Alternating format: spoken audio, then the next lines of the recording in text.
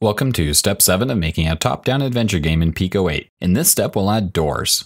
If you just started PICO-8, you'll need to load your game. Once it's loaded, hit escape and we'll get started.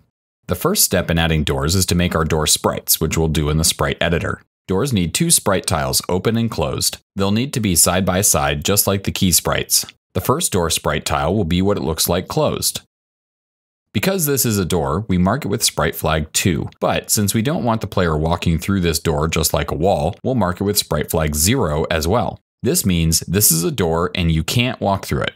The second door sprite is what the door looks like when open. Now, it may look like a door, but for the purposes of our game and from the player's point of view, it's just a regular walkable map tile now, so we don't need any sprite flags on it. We also need a door opening sound, so we'll make that at sound effect number 2. You can make it sound however you want. Now let's add the code to make our door work. It's not a lot of code. Switch over to Code tab 1 and let's add an open door function. This function takes an XY coordinate of which door we're opening.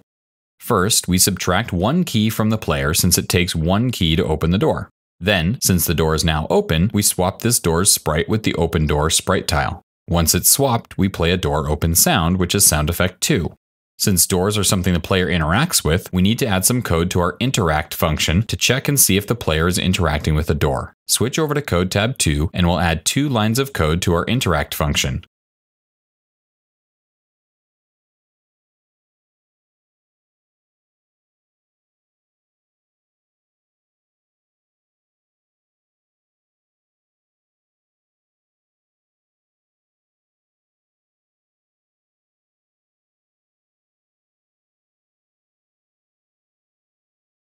Notice we're just adding on to our if statement here. So if the tile the player is interacting with is a key, do that thing. But if it's not, then let's see if it's a door and the player has at least 1 key. This is really important. We don't want to open the door just if the player tries interacting with it. We only want to open the door if it's a door and the player has a key. But if it is a door and they do have a key, then we should go ahead and run our open door function.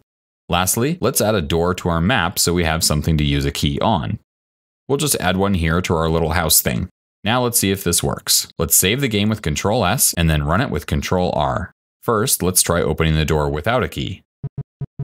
Nope, doesn't open. That's good. Okay, now let's get a key. Let's look at our inventory and see, yes, we do have a key. Now let's try the door. It works, it lets us in. And looking in our inventory, we see that we used up 1 key. Perfect. In the next step, we're going to add animated tiles. This will be useful for things like traps.